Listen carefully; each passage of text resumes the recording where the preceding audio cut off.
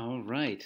Hello, everyone. This is Mark, and this video is going to go over how to write a bar graph analysis for the IELTS Academic Writing Task 1. And that, again, is the bar graph. Of course, you can use this in any other English exam. PTE sometimes uses a similar type of task. And again, this type of analysis is important for any type of writing you might have to do that requires data analysis. Now, the most important thing we're going to talk about here, and I'll always remind you, is take the time to do the analysis, all right? You've got to look at the macro trend. That is the overall trend in this type of task. Now, let's take a look at the bar graph.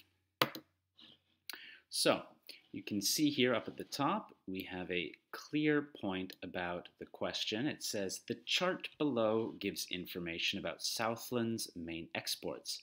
In 2000, here you can see it says 20 and a couple of dots. That means this year. So this will be 2016. And future projections for 2025. So that's important. We have the past, present, and future.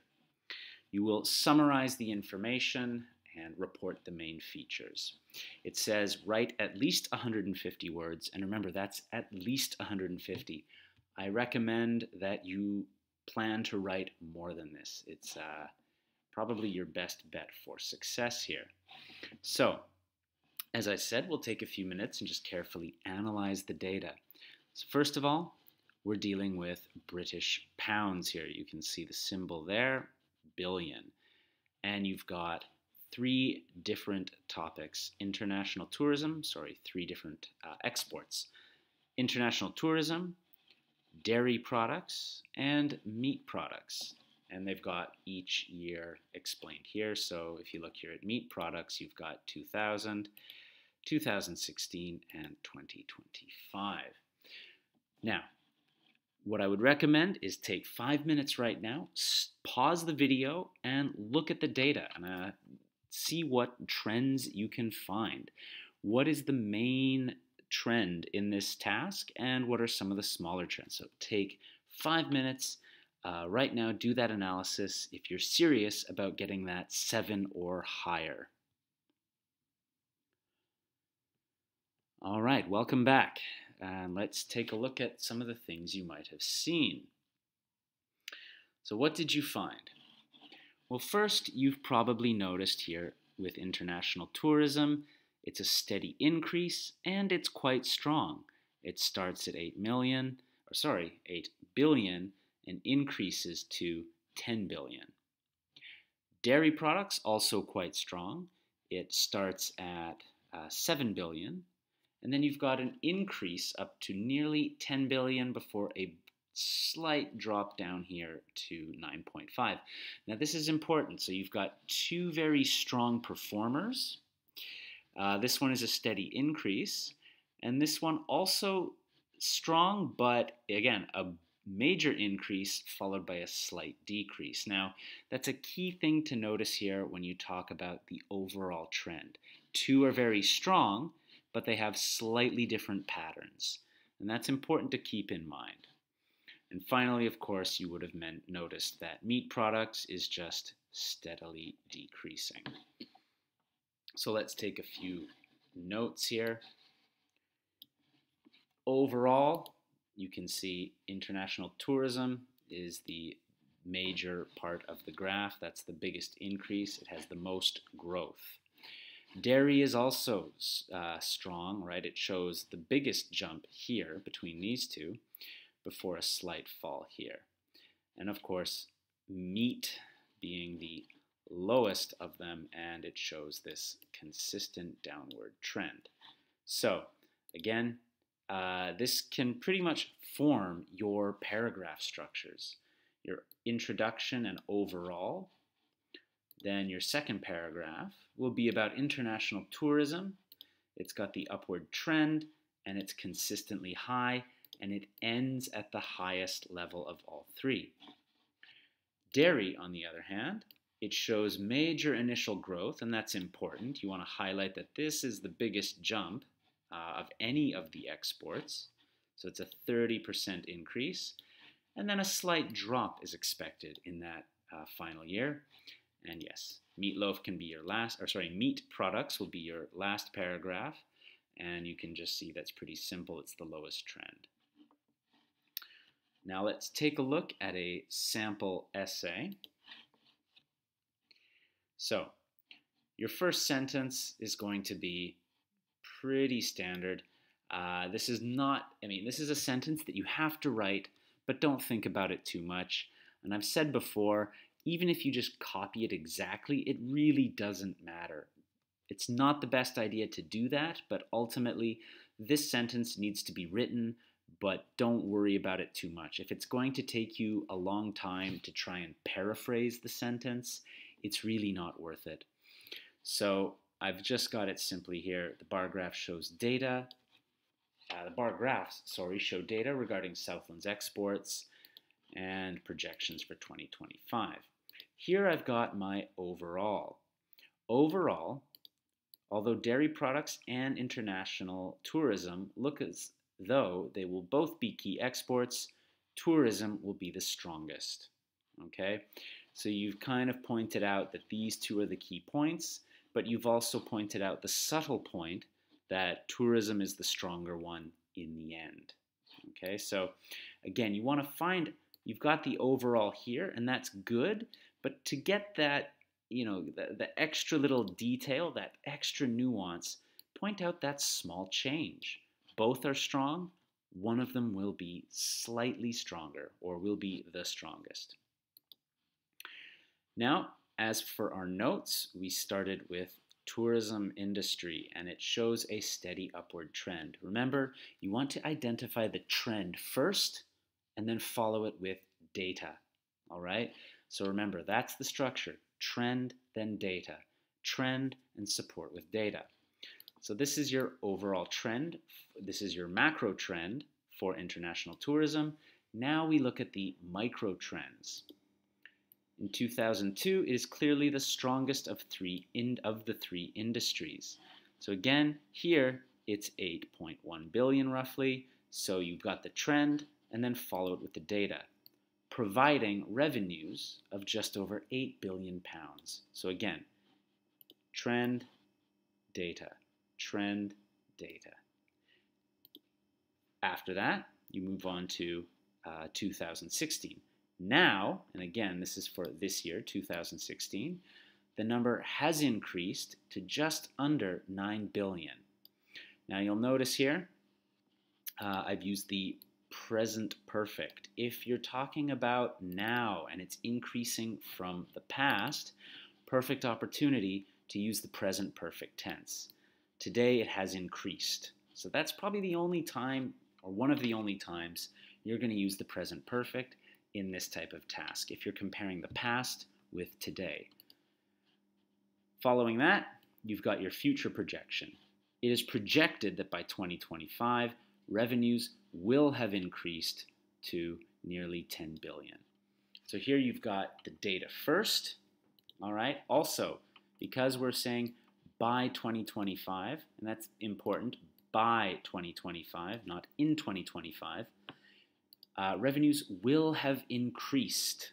So you've got the future perfect tense. This is the exact time you want to show your range of grammar skills. It's where you're going to show your ability to use different types of verb tense. So by 2025, revenues will have increased to nearly 10 billion. So here I start with the data and then I follow it with the trend, at which time it will be the strongest of the three industries, which are highlighted in the graph. All right, so yes, at which time, again, very nice little connector here. Remember, when you have those linking words like therefore, however, these ones are also important. At which time, again, comma, at which time it will be the strongest of the three industries, which are highlighted in this graph, or to be more efficient, you can just say highlighted in this graph. So again, I make comparisons as I'm going through it. So I'm talking about international tourism, but I make appropriate comparisons with the other areas. Then I will move on to dairy products. Dairy products, or dairy, shows a relatively positive trend. So again, overall trend, it's headed up.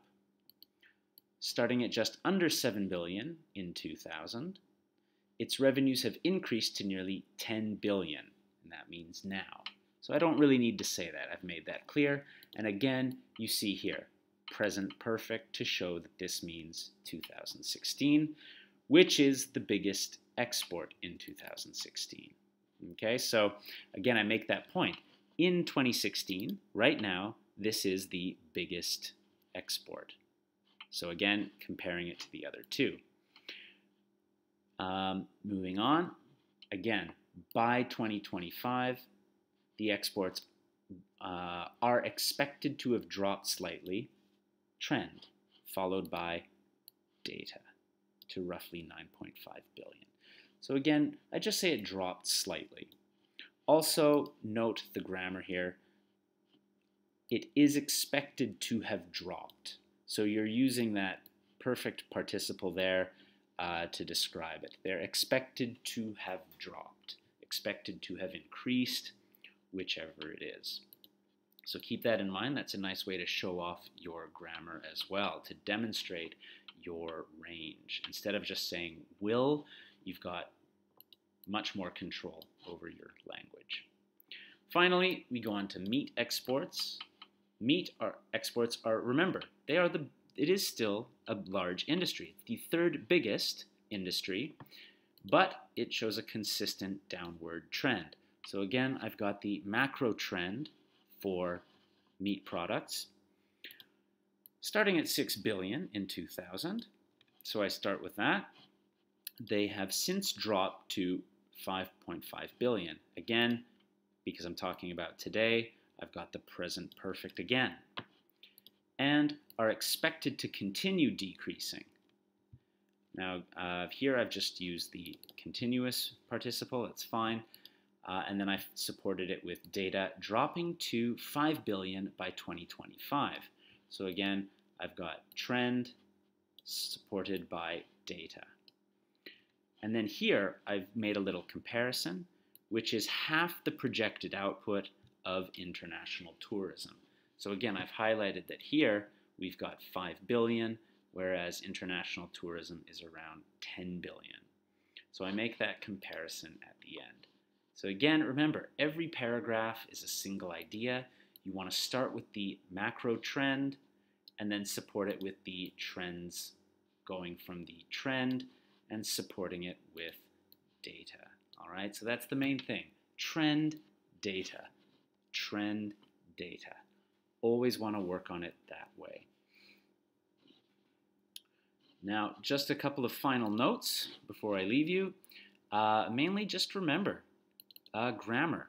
If you're talking about the future, if it's projections for the future, you can use this structure by that year. And remember, it has to be by, and then you can use the future perfect. And this, again, it really shows that you've got a range of grammatical structures that you can use comfortably. The other one I used was this one. They are projected to have reached 9 billion. So again, you can use any type of verb here. Expected to have increased, projected to have increased, projected to have dropped, any of those types of future tense. And of course, remember the present.